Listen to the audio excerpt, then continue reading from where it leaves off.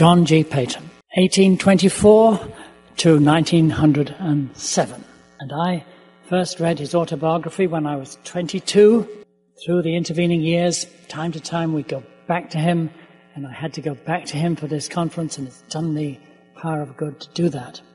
In some ways, our lives interconnected with Paton, not directly, of course, you understand, we're not quite that old, but Paton went from Scotland to Australia, and then from Australia 1,400 miles out into the South Pacific. We'll talk about that a little later.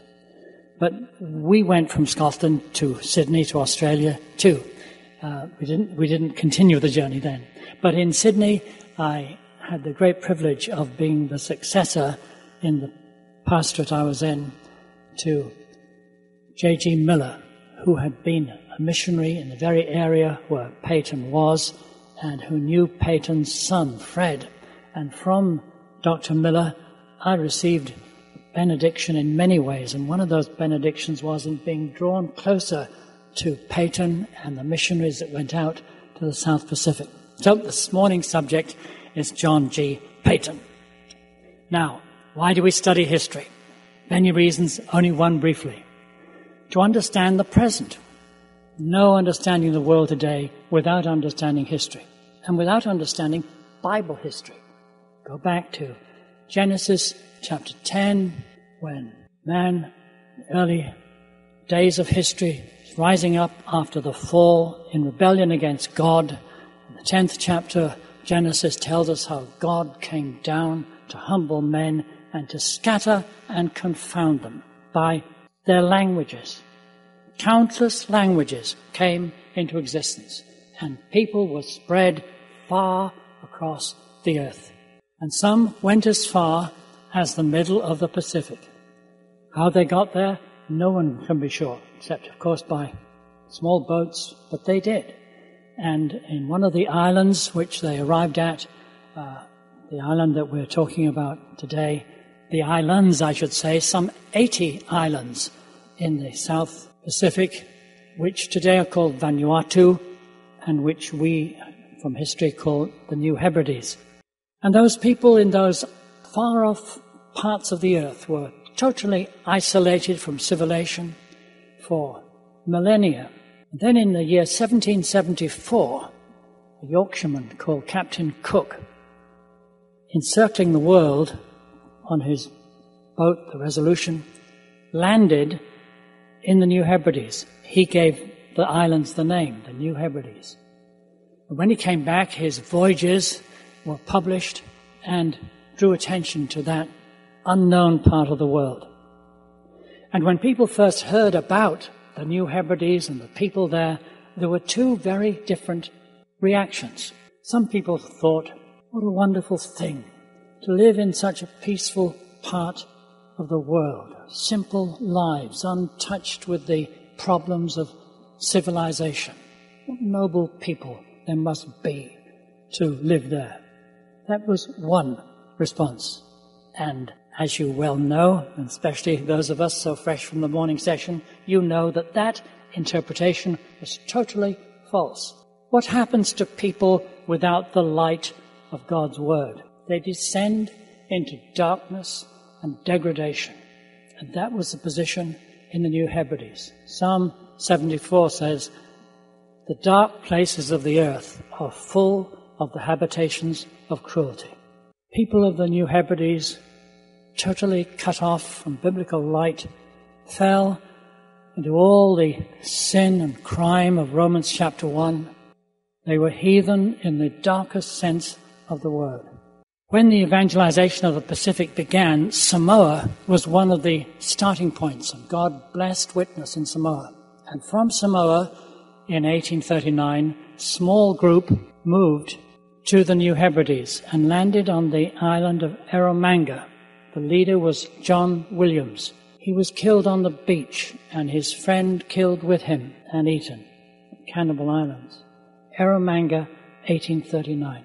One effect of that was that the Christians in Samoa moved with compassion for these poor, benighted people. And numbers of the Samoan Christians volunteered to come with missionaries back to the New Hebrides. And a group came around 1850, led by a Scotsman called John Geddy, onto the island of Anichum, which is in the southern part of the New Hebrides.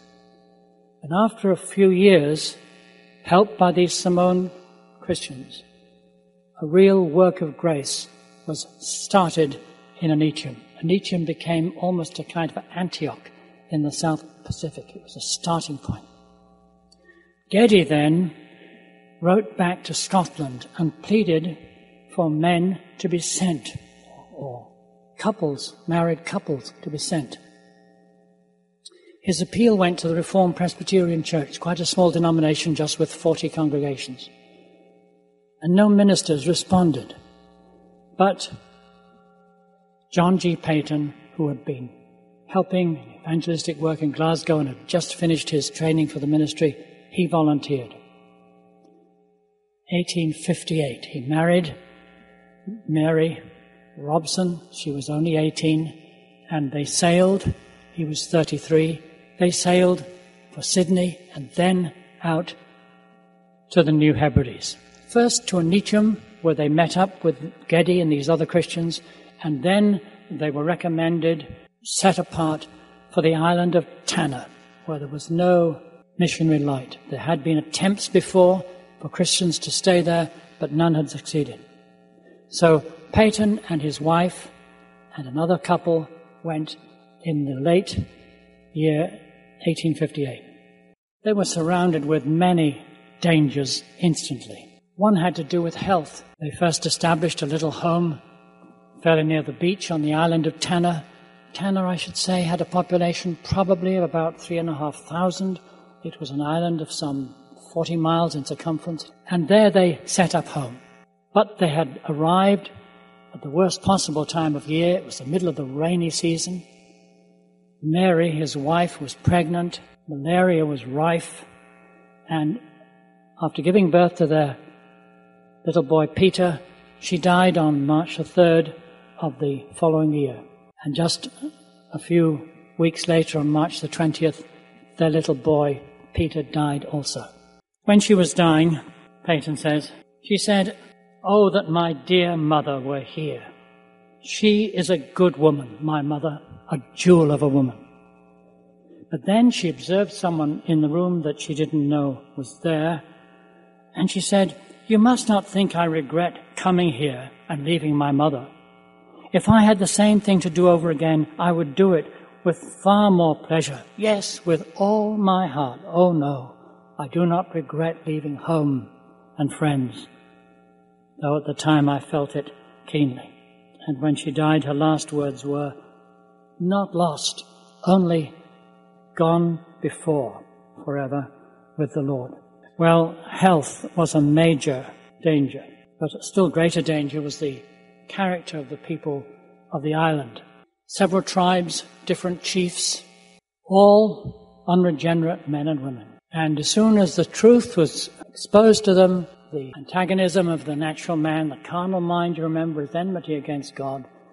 The enmity was, in a sense, not so much against the missionaries, but against the message and the truth that they preached.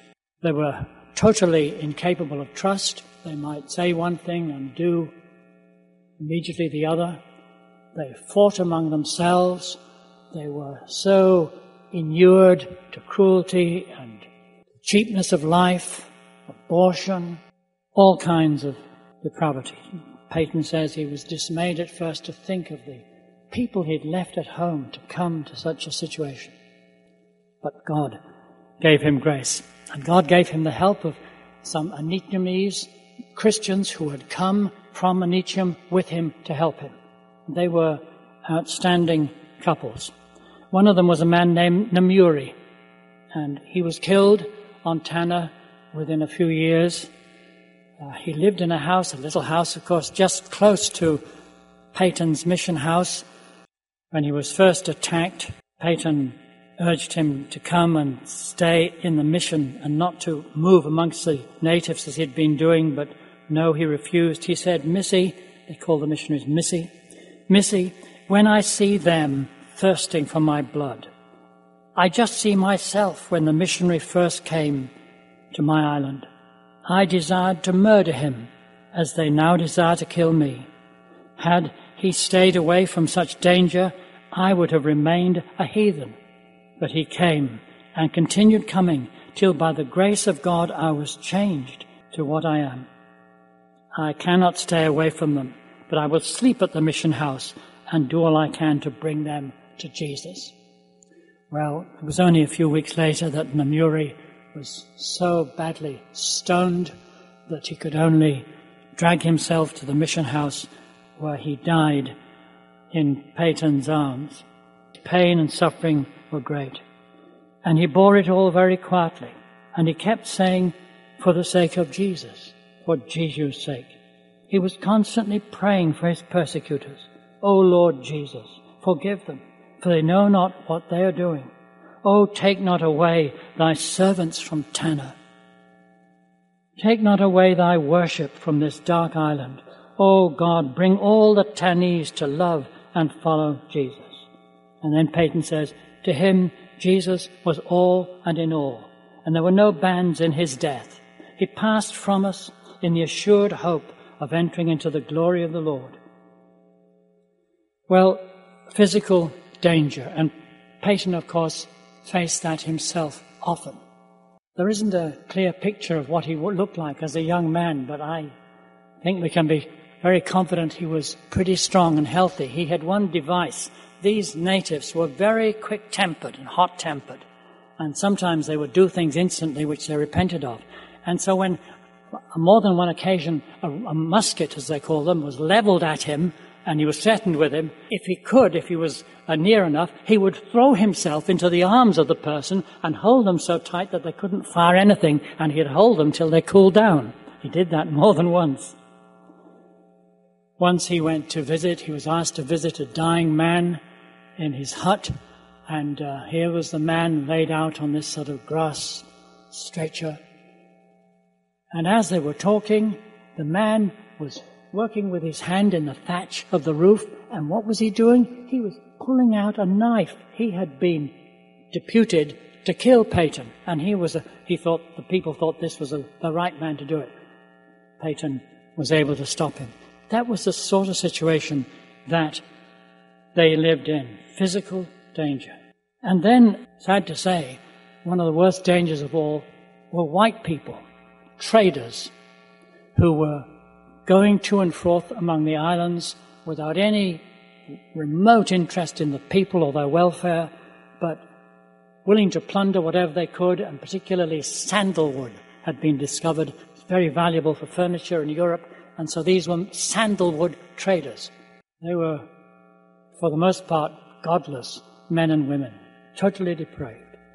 And the evidence is fairly clear that they were responsible for spreading measles amongst the islands. People had never had measles before, and hundreds of them died. So these combination of dangers, and you can understand that when the people made no distinction between white people, whether they were Christians or not, and when this plague of measles came in, and many of them died, they blamed the Christians, the gods that had come into the islands, and their own gods were displeased, and so on. So it came to a crisis in January of 1862. One morning, Paton was in his mission station. Another missionary, a man called Johnson, had joined them. He was with Paton, and two men came in. They looked menacing, but they said they had just come for medicine. They were given the medicine, but as they were about to leave, one of them suddenly turned and swung his murderous club to hit Johnson. Johnson fell. Whether the club hit him or not, he went down. But Johnson was so shaken by what had happened that he died within 2 weeks of that event. And then, later that month, Paton's little house was attacked at night. First of all, natives broke into their storeroom, stripped it of all his possessions. He had gone into the inner bedroom with old Abraham. Old Abraham, those of you who've read the book, you know who he was. He was an Vietnamese Christian who had come with Paton, with his wife, and he stuck with Paton. Wherever Paton was, old Abraham was with him. here they were in the bedroom. The natives broke in, and at that point, after prayer, Paton's only other resource was his revolver. He raised it and pointed at them. He had no bullets. He had no intention of shooting anyone that had come to help. But he did raise his revolver, and at the sight of it, they departed for the moment. And Paton knew that from what had happened, they'd be back in the next morning. The only thing to do then was to cross over to the other side of the island, where there was another missionary couple, the Mathesons, hopeful that the tribes, these different tribes, some of them were more peaceful, and hopeful that it would be quieter there. So the next morning, I'm shortening the story, in between he had to spend one night sleeping most of the night up in a tree, but he finally got across to the Mathesons. They welcomed him, but hostile tribes and people followed, with one other helper that Paton had with him, and his name was Clutha, and he was four-legged. He was a dog, but he was very helpful. And while they were in the Mathesons' house, they'd only been there about 2 weeks, one night at 10 o'clock, the dog jumps up onto Paton's bed, pulls his whatever was covering him, and Paton knew what the signal was. Goes to the window, and sure enough, here are men all round, fire sticks in their hands, torches lit, and they are burning the church, which was next to the mission house, and joined from the mission house to the church was a fence, a brushwood fence, and they were about to set light to the bushwood fence, and which would engulf the whole mission house. Paton then tells the Mathesons he's going out. Lock the door behind me. Out he goes with a tomahawk in one hand and his empty revolver in the other. Gets to the fence, and where the fire is coming across, he breaks it all down for a fire break. But he's instantly surrounded with men with all kinds of weapons. And now, at this moment, a tornado comes up through this little village. Yes, at that very moment. Noise, and I haven't heard a tornado, but I've heard something like it in Australia, comes with a great rushing sound, and then torrential rain. That's exactly what happened. Rain poured down. The little fire sticks were all smothered in a moment, and these natives said, it's Jehovah's rain. It's Paton's God's rain. They were delivered. The next morning, the attackers come back, and at that point, not rain, but a shout is raised, sail ho! Out at sea was a ship coming in. Sure enough, it was a ship from Anitium, and Paton and the missionaries, the Mathesons, with great difficulty were taken off. With great difficulty because Mr. Matheson was determined to stay, but the situation was impossible. So leaving all behind them, his possessions that had been stolen on Tanner and everything else, with old Abraham and with the dog Clutha, they went back to Anitium. That's in the beginning of the year 1862. He was welcomed back, and after prayer, the decision was that for his health's sake and for the sake of the mission, Paton should go to Australia and there seek to arouse the Christian churches to the greatness of the need and the opportunity. So that's what happened. And for the next, at least a whole year, Paton travelled to some 400 spots in Australia. Not an easy thing to do. Not the time of railroads, not even proper roads in many places. Often on foot. At first, he was unknown. In Sydney, he asked whether he could speak in a church once or twice, and he was first of all, people said, well, who is this man? But as soon as they heard him, Christians rallied to him and to the message. And part of his burden was to raise support for a ship that could carry supplies to the islands and carry missionaries. At that time, they were dependent on these white traders who were often the very people that they wanted to have nothing to do with. So a ship was a great need, and Paton in Australia launched Christian Shipping Company. And for a penny, children could join the shipping company and they would get shares in the company and they would be able to buy a ship. He loved children, and he not only spoke to large congregations but often to children, and hundreds of children became members of this Christian shipping company, and within 2 or 3 years they had enough to build a ship, the Dayspring. Well, then the question was, it was put to him, he should go back to Scotland for a while to awaken concern in Scotland. What had happened in Australia could happen in Scotland. But he was very disinclined to do that. And I think it was about the only time in his life that he actually cast lots whether he should go back to Scotland or go back at once to the New Hebrides. The lot said, go home. So he went back to Scotland. And it was quite clearly of God's ordering. People were stirred to hear what had been experienced and what the need was. And by the time he left, it was said that every home in his denomination had a collecting box for the Dayspring. And people were aroused. And also, in God's mercy, he was given another wife, Margaret, who was to be with him the remainder of their lives, almost the remainder. So they finally go back to Australia and then to Needham, 1866. And this time, although he wanted to go back to Tanna, the universal opinion of the missionaries was that it certainly wasn't safe to do so. So they go to another island called Aniwa. And they were to be there for 15 years. As they came to the shore, Margaret Paton, his bride, she said she saw black faces peering at us from among the rocks, and without a flicker of a smile of welcome on their faces, I wondered if they were thirsting for our blood. Well, she was nervous. They weren't. Paton said the natives received us kindly. Well, they did, but it wasn't the kindness didn't go very deep. Their first home was just a roof and a floor, without any walls round, and their bodies weren't in any danger from the natives, but their possessions certainly were. If they weren't looking, anything could be lifted and carried away. They said the people were found of 2 different types, some very shy and distrustful, and others forward and imperious. They, learning from the mistake of building in the wrong place, Paton chose a site as high up on the island as he could get for a home. Higher up from the mosquitoes and so on, the better. But the natives refused to let him have that site, for reasons they never gave.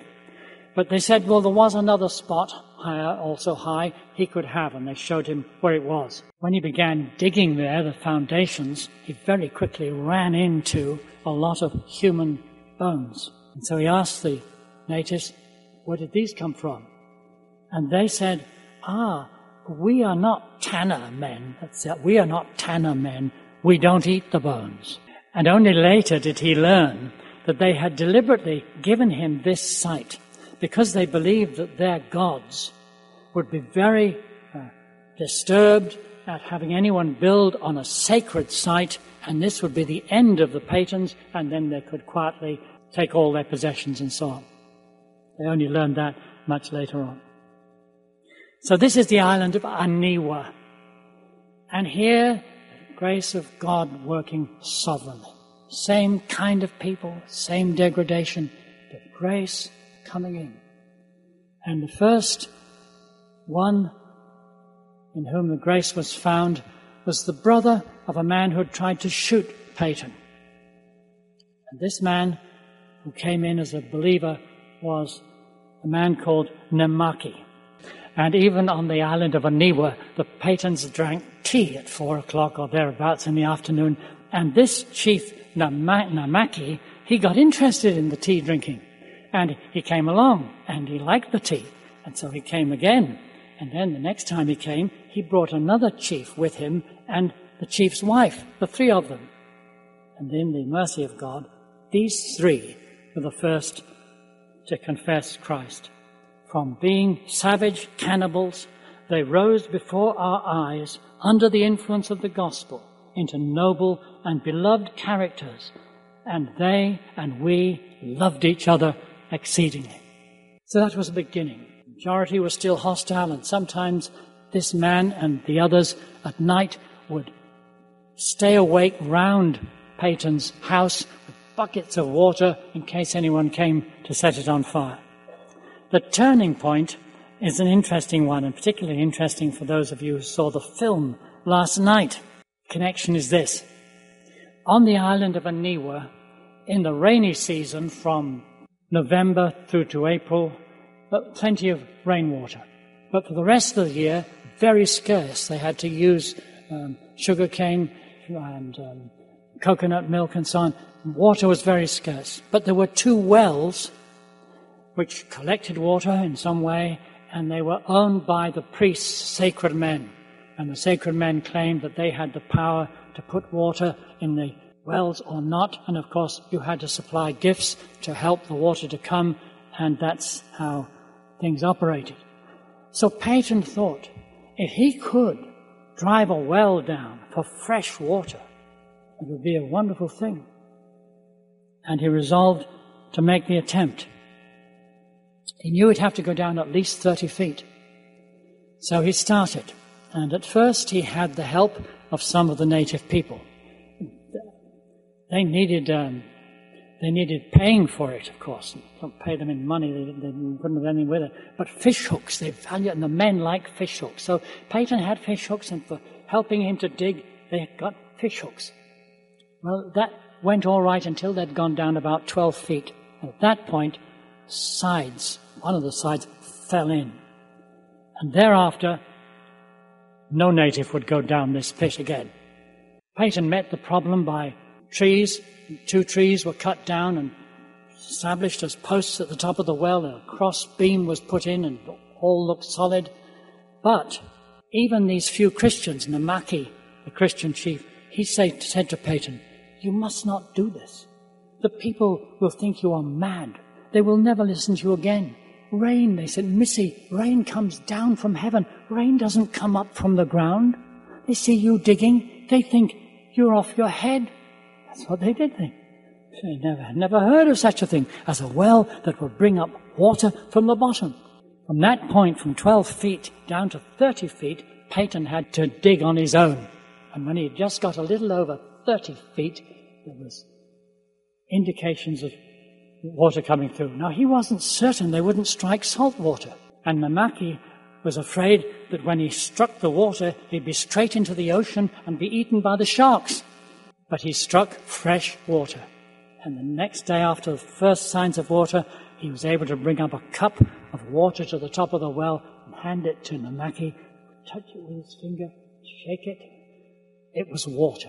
Namaki, the chief, then summons all the people, and he preaches to them in his own way. He preaches to them from the top of the well. He says, "Wonderful is the work of this Jehovah God. No God on Aniwa ever answered prayers as Missy's God has done." And then, beating his hand on his chest, "Something here in my heart tells me that Jehovah God does exist, the invisible one, whom we never heard of nor saw till Missy brought him to our knowledge." Well, in the providence of God, that well was a turning point. People began to listen. Paton had started church services, and people had come, but they lay on their backs, they smoked, they chatted, there was very little attention. But from this point, people began to listen. And Saturday became the cooking day, because the next day was the Lord's Day, the Sabbath day. And they learned that God had blessed men from creation by making one day in 7 holy, and that this was a great privilege to be kept by those who knew him. And so the Lord's Day became established on Aniwa. And then 2 years later, the first baptisms and communion service. Paton spent about 2 years preparing those who were professing to be ready to profess Christ, and Namaki and other Christians. There were some 20 in all. He says the conditions of attendance at this early stage were explicit, and had to be made very severe, and only 20 were admitted to the roll. At the final examination, only 12 gave evidence of understanding what they were doing and of having given their hearts to the service of the Lord Jesus. At their own urgent desire, and after every care in examining and instructing, they were solemnly dedicated to be baptized and admitted to the Lord's table. On that Lord's Day, after the usual opening service, I gave a short and careful exposition of the Ten Commandments and the way of salvation according to the Gospel. The 12 candidates then stood up before all the inhabitants there assembled, and after a brief exhortation to them as converts, I put to them 2 questions. Do you, in accordance with your profession of the Christian faith and your promises before God and the people, wish me now to baptize you? And will you live henceforth for Jesus only, hating all sin and trying to love and serve your Savior? Well, here were 12 baptized young Christians, and 9 or 10 of them had been murderers before they became Christians. It was a wonderful beginning. Paton was moved to the depth of his being. Now, I must move on quickly because time flies in this. 15 years on Aniwa, and then by 1880, Mrs. Paton had lost 2 infants who had died. Her health was broken. 1880, they go back to Australia. And then they're commissioned to go back to Britain. He was back in Britain from 1884 for nearly 4 years. And that proved very important in a way that he hadn't thought of. His brother, who was a pastor in Glasgow, his brother suggested to him that Paton should write an account of what had happened in the New Hebrides.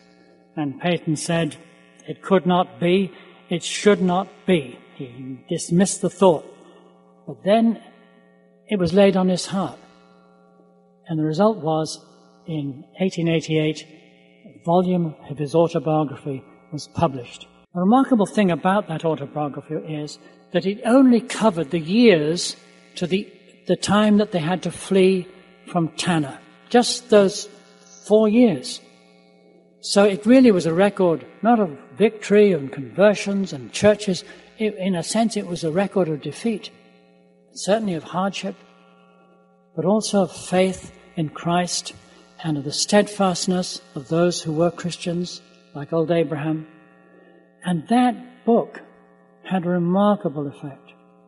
18,000 copies were sold within a few years, and then a second part was added, which carried on the story. But it opened a whole world to people that knew nothing of the South Pacific, and it opened a new vision of true evangelistic work. So prior to this event, Paton had only been known really in parts of Scotland, but after that, he became known worldwide. Spurgeon wanted him down in London, and he spoke to many of Spurgeon's young people. And when Spurgeon introduced him, he introduced him as the king of the cannibals. And 2 American presidents wanted to see him. He was in the States. Paton was in the States in the 1890s. He spoke with 2 presidents.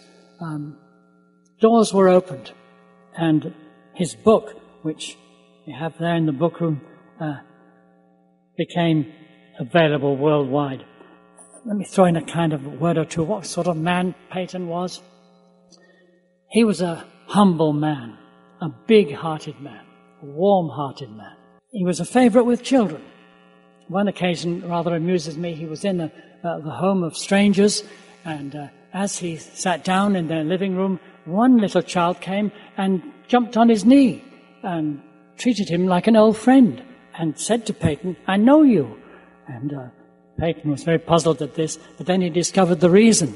She said her father in his study had his picture. Well, he didn't, but what he actually had was a supposed painting of Moses, and the child, looking at Paton's long beard, "This is Moses, come." But he was a great lover of children, and they responded to it, and as I've told you, they became real contributors with their pennies to the Dayspring. And although it was very little, numbers of them contributed in Australia, in Scotland and elsewhere, and that made it possible. He was a man of much energy and strength. When he was turned 80, he was still chopping down trees and things like that. I'm impressed by the care that he took with other people's money. You know, he had to raise money, but he was very particular how he spent a penny on himself. Sometimes he'd sleep in the open air rather than pay what a hotel wanted in Australia. He was just a thoroughly serious, earnest Christian.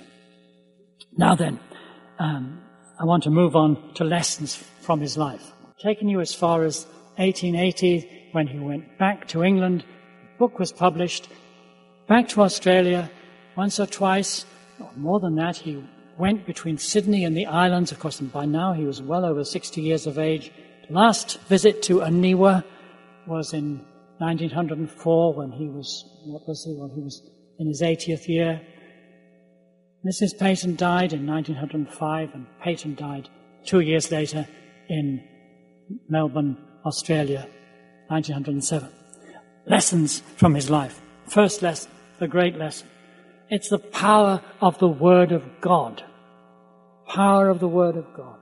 It's not what he did or what other missionaries did. It's what Luke says in the Acts of the Apostles. The Word of God grew and multiplied. That's it. It's God using His Word. Is not my word like as a hammer, God says, that breaketh the rock in pieces? One of the missionaries on Anitium said this: before the missionaries came to this island, many white people came here, and some of them talked a great deal to you.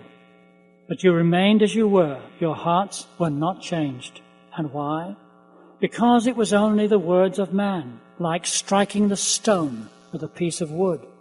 But when the missionaries came, they brought the hammer, the Word of God, and they struck the stone with this hammer. They applied the Word of God to your hearts. They translated the Word of God into your language. They read it to you. They taught you to read it. You read it yourselves. You committed portions of it to memory. You believed it. You obeyed it. It broke your stony heart. It brought your heart into a new shape. You gave up your heathenism. You accepted Christ as your Savior and took God's law as the rule of your lives. It's a very good description. The Word of God grew and multiplied. Paton says, the Holy Spirit wrote the simple promises of the Bible upon the hearts of the first converts in a way which helped them through all difficulties. Now, it is an amazing thing. I didn't take much time describing you the darkness, the demonic, appalling situation, real heathenism. What can enter such a situation? Word of God. The Word of God, alive and powerful. And it made the converts effective Christians, bright believers, happy in life and death. Listen to these words of one of the early converts when he was dying.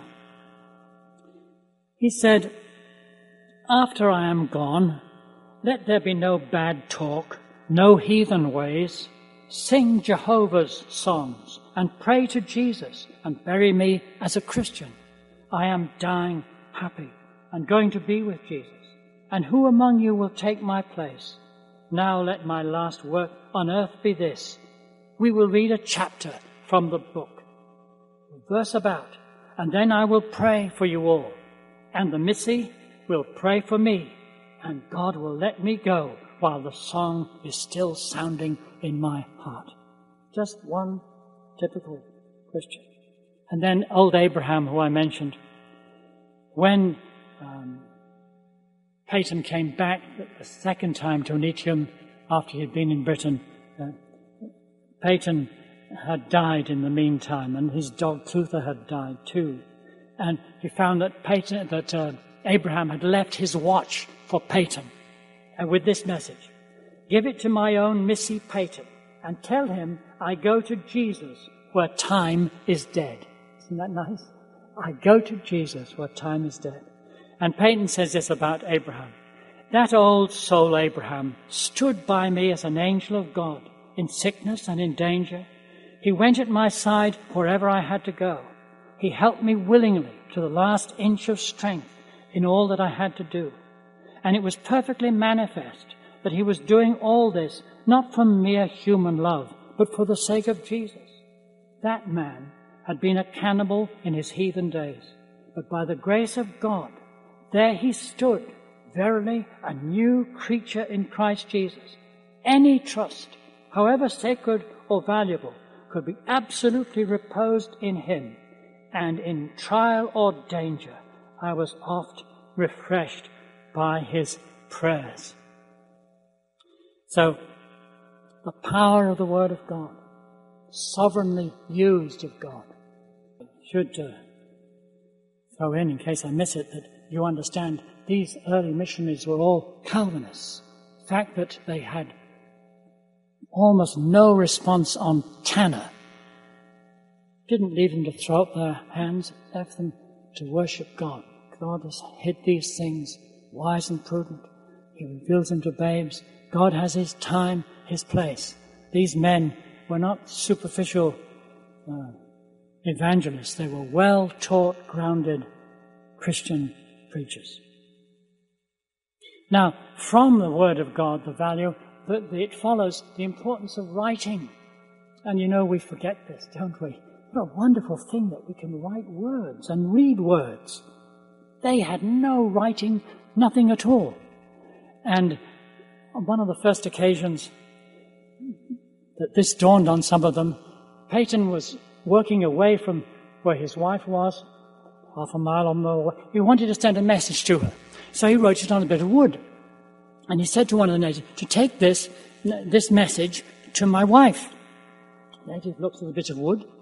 Wood no speak, he says. Wood no message. No. Just take it, Paton says, take it. So he takes it, and then she gets a message. Words, a book. Well, then thoughts turn to Scripture. Is there a book that speaks? And this old chief Namaki, the first convert, he said, well, I'll help with words, and this is what happened. He and Paton, they worked on the New Testament, and at length, the book, the New Testament, is there, and the old chief says, make it speak, Missy, make it speak. And then, as he began to handle it, he says, it does speak. It speaks my own language. Paton had brought a printing press from Glasgow, and he says how it was difficult to handle. It was quite intricate, and he never used one before, but he says, I confess that I shouted in an ecstasy of joy when the first sheet came from the press correct. It was about 1 o'clock in the morning. I was the only white man then on the island. This was still on Tanna. And all the natives had been sound asleep for hours. Yet I literally pitched my hat into the air, and I danced like a schoolboy round the printing press. Portion of God's Word printed in a new language for the first time.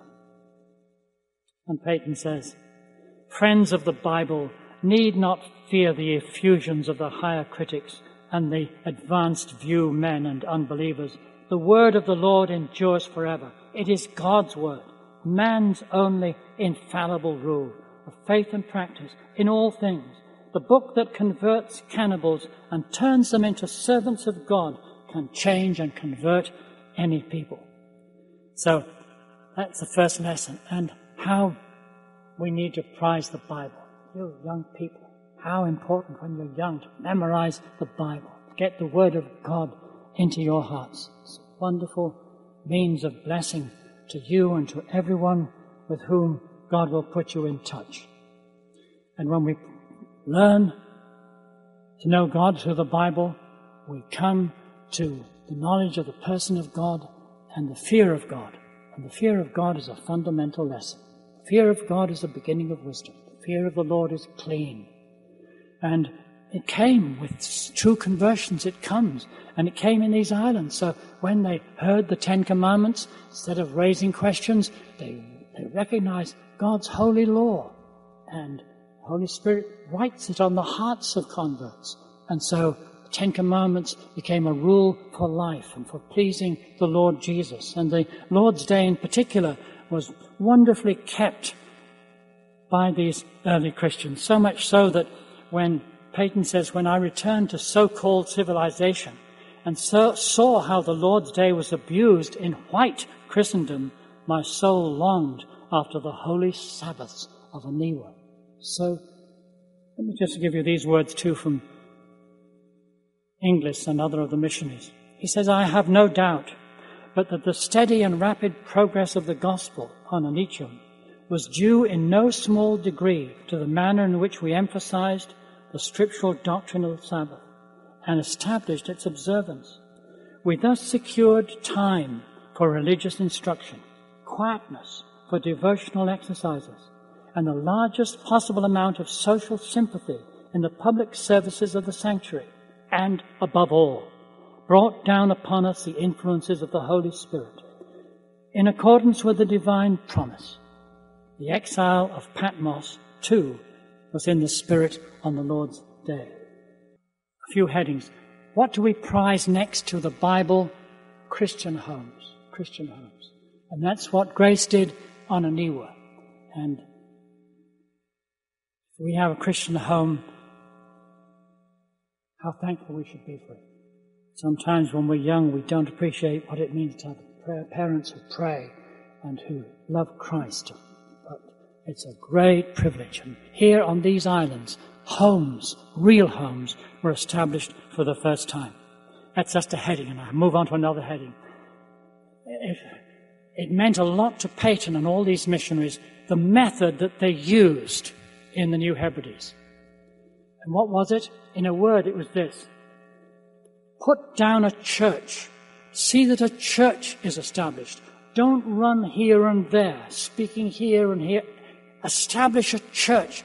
That church has got to be the throbbing center of life for communities. It's a very important principle. The purity of the church.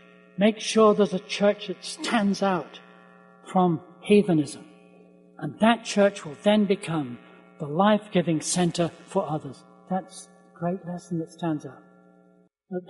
His last letter from when he was at Aniwa in 1904, he says, talking about what the gospel had done, we now occupy 25 of 30 islands and have some 17,000 natives avowedly serving Jesus as their God and Savior. In the island of Eromanga, where Williams was killed, 5 missionaries were murdered, 2 of them devoured by cannibals, is now a Christian island. There are 300 communicants, 12 elders, 40 native teachers, and practically the whole population attending Sunday school. Look up Wikipedia, Vanuatu. I'm talking now, you understand, some years ago, but this island today is a place where the gospel continues, and look up Wikipedia, Vanuatu. Very last point is that all this took place because of the presence and the power of the Lord Jesus Christ. Little village where Paton was born in the south of Scotland, on the gates of the cemetery are these words, other sheep I have which are not of this fold, them also I must bring. It's the work of Christ. And Paton is absolutely sure that they would never have survived if Christ's presence had not been given to them. When his wife died, his young bride on Tanna, he says, but for Jesus and the fellowship he gave me there, I must have gone mad and died beside that lonely grave. Without the abiding consciousness of the presence and power of my dear Lord and Savior, nothing else in all the world could have preserved me. There's a lot about that in the book. The book, the autobiography, is really about the work of Christ and the grace of Christ. The assurance was given to me, he said, as if a voice from heaven had spoken, that not a musket would be fired to wound me, not a club prevail to strike me, or a spear to leave the hand, not an arrow leave the bow, without the permission of Jesus Christ, who is all power in heaven and earth. He rules all nature, animate and inanimate, and restrains even the savages of the southern seas. That's the ground of it all. The Lord Jesus Christ was with them. Well, 2 words of application, especially for the young people. Terrible thing to think that this story teaches us it's a hard thing to be a Christian. That's exactly what the devil wants us to think. Oh, to be a Christian is to live a pretty narrow, unpleasant life. My friends, it's the exact opposite. This is a life of liberty and peace and joy. What good these Christians did. What blessing they knew. They were single-minded. There's a portrait of Paton in Sydney and in Melbourne, and I've seen it. It's a fine portrait, but what I like best is the words underneath from Philippians 3. This one thing I do. That's the text. That's the life. That's the life that we need to covet. And when we're young, to commit ourselves to Jesus and to continue in that commitment all our days. And then a very last point is this. How important it is. You know the devil is a great boaster. And if you just looked at our newspapers and our media, you would think, oh, what powers are reigning in the world of evil and darkness, and how small and helpless and weak we are. Don't believe it. Don't believe it. All power in heaven and on earth belongs to Jesus Christ. And when we are faced with the devil, what are we to do? We are to resist him. We are to resist him. We are to go for him. Heathenism. We are not just tremble and worry and fright one another and repeat depressing stories of what's happening. No. We have the sword of the Spirit, which is the Word of God. We have the shield of faith. We have more than that. We have the promise that we won't go alone. So we are not to be dismayed. We are facing real heathenism today. We are. But where's it come from? Not come from clever men or professors. No, it's come from the powers of darkness. Oh yes, and they are tremendous powers. But God has given us in Christ something more. The whole armor of God. Resist the devil, he will flee from you. That's the truth. And we learn that truth by reading these fine old books. And now I'm done, or I'm going to get into trouble for not stopping in time. John G. Paton. Here's a good paperback copy. It's slightly abridged. So if you're a bit nervous about size, this is about $8. It's an abridged copy. John G. Paton, The Autobiography. Now, if your appetite's a bit stronger, and you like books that you can leave for your grandchildren, and by the way, don't mark them all in ink and so on, because they're going to be read for years to come. And use a pencil, please. That's just a little foible of mine. But anyway, this is the Banner of Truth edition. This is a complete work. Contains more than this edition, but wonderful reading. Wonderful reading. Not a book to be read once and forgotten, but a lifetime gift. And then don't start with this, but this is Margaret Paton's letters from the New Hebrides. Once you've got the picture, you may want to look at Margaret Paton, and some of you have read the autobiography but not got to Margaret Paton. And then this little book, which isn't in the book room, but I mention it for parents. It's published by Christian Focus, and it's called John G. Paton, South Sea Island Rescue. It's a good little short account, ideal for children, I guess, 5, 6, 7-year-olds, that sort of age. You can order it from a bookshop. Time has gone. Thank you. Thank you. Shall we pray? Our Heavenly Father, we give thanks to Thee for all the grace given to Thy people through all the ages. And we confess with shame that too often we are faint-hearted and discouraged. Help us, O Lord, to have a new vision of Thy grace and power. We thank Thee for multitudes brought into the kingdom of Christ from the South Sea Islands. Oh, we pray that Thou wouldst grant us that vision and faith to know in this day that the powers of darkness can be overcome. Hear us, Lord, and continue to bless us in all our time together. We thank Thee for this occasion. Commit our lives to Thee.